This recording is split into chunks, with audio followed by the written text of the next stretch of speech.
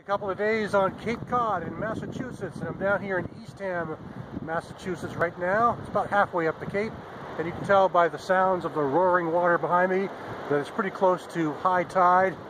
If it's not high tide, I'm not exactly sure, I didn't check the schedule, but I'm standing here at the Nauset Light. Let me spin around, you can take a look at it. Nice old lighthouse here, part of the National Park System. And actually there's a person who lives in that house back there, I guess.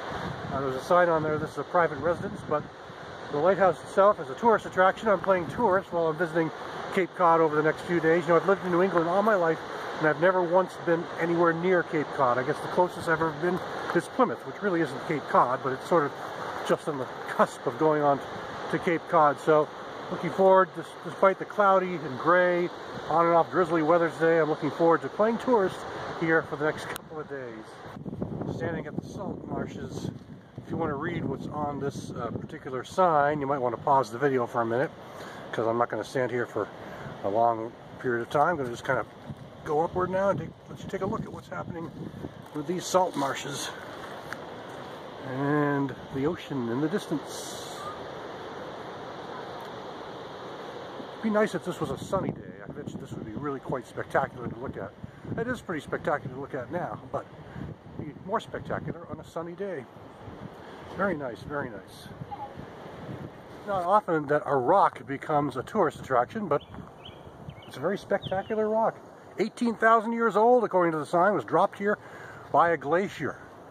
Doan, D-O-A-N-E, might be Doan rock, considered one of the largest single rocks dropped here by a glacier in the Northeast, I guess, something like that says on the sign. But anyway, there it is.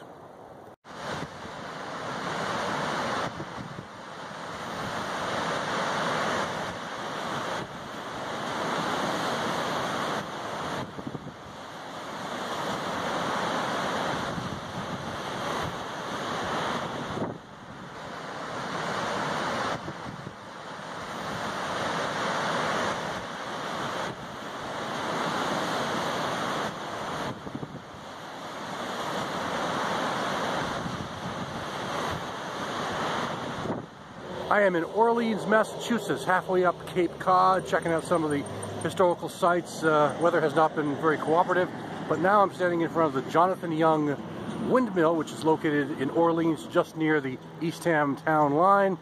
And this was built in 1720 in South Orleans, according to the placard. There's a placard over there. Built in 1720 in South Orleans. In the 1800s, it was moved up to Hyannisport in Massachusetts, and I guess instead of tearing it down, they wanted to restore it and keep it for historical site. It was donated to the Historical Society locally here, and there you have it. It's got its own little area where you can come and sit down and just kind of look at it. I don't believe it actually spins. I mean, if it does, I'll be quite surprised, but you never know. Maybe they do on special occasions, I don't know. But anyway, it's located right down the street from a shopping plaza, and my hotel is only a couple blocks that way, but it's also right here along the bay, a nice looking bay. This is what I really like about New England, all the history here, going back to the 1600s. Some of these areas of New England have some amazing historical sites like that, and I enjoy taking them all in. Behind me is a historical site. It's the Captain Edward Pennyman home. He was a whaler in the 1800s, a whaling captain, which of course the 1800s whaling was still a thriving industry. Nowadays, of course, it's mostly illegal and frowned upon, but right over my shoulder, those are whale bones from a sperm whale that I guess the captain put an original set of them there back in the 1800s, you know, to prove his successes. This pair behind me was a pair that washed up on the ocean, according to the placard, many years later. So it's still quite a fascinating thing to look at. This is Provincetown on the landing. I can see why this town is so popular. It's not even Memorial Day weekend yet, and here I am out here, and the place is already starting to you know, hop. Definitely a walking town, definitely a walking town. This is my first time here, so those of you who've been there before, who are watching this is all new to me. You may have been here and you know exactly what to expect, but gotta say, it's really too bad it's not sunny. I just wish it was a sunny day. Just like yesterday was not a sunny day. But anyway, we're in Provincetown, and I'm going to take a walk through the area. It's definitely a walking village.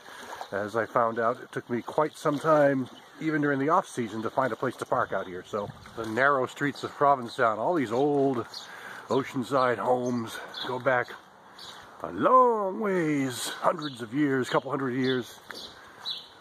Really something. I mean, all the roads are like this, narrow, one way. And at one point I was driving here, I got stuck behind 3 delivery trucks that had no place to park, and they had to stop right in the road while they were delivering their goods to the different restaurants and businesses that are here in this area. Another nice old yellow home. I like that one too. Love looking at these old homes like this. Found these 2 pennies on the street today, so why not? Maybe it'll bring me some luck. And I am at the 1620 Tavern in Provincetown, off Cape Cod, the very tip of Cape Cod. And here I am with this Imperial Stout. This is from Devil's Purse Brewing of Dennis, Massachusetts, 8.3% alcohol by volume. An amazing, I've only just had one sip and I'm already impressed. I mean, this is, look at the dark black core on this thing, and the taste is just remarkable. It's got these dark roasty malts.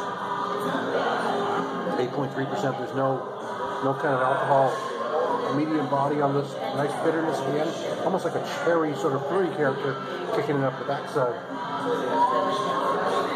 I mean, this is a delightful beer, and I'm looking forward to eating my lunch now. I'm pretty much at the most eastern point possible at Cape Cod, standing here on the very tip of Cape Cod with the Atlantic Ocean right behind me. A lot of waves action going on here. Rain seems to be going off finally, so that's a good thing. And really, this is quite on the very edge. Very windy here, so I'm not going to stand here too long. I want to at least get a picture of myself out here looking out into the ocean.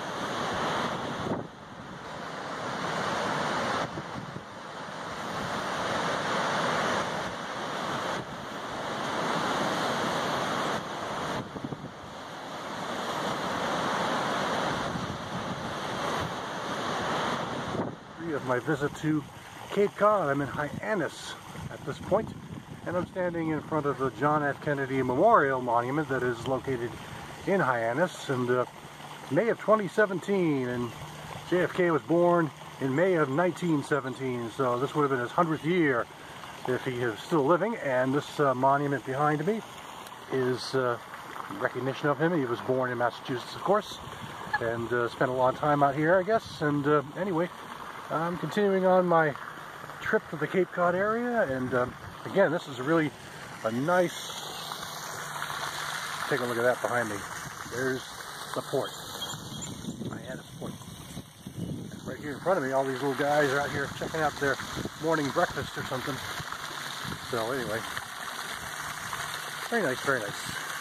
Also here on the site of the John F. Kennedy Memorial is another memorial recognizing the Korean War. And here's the placard in front of the memorial. If you want to read it, you have to pause the video because I'm going to take it off and take a look at the monument itself, which is right over here. And a very nice monument. This is a very nice park in general. So there are some free things you can go to in Cape Cod if you're looking for history. And down below, all kinds of people who have, I don't know whether these are former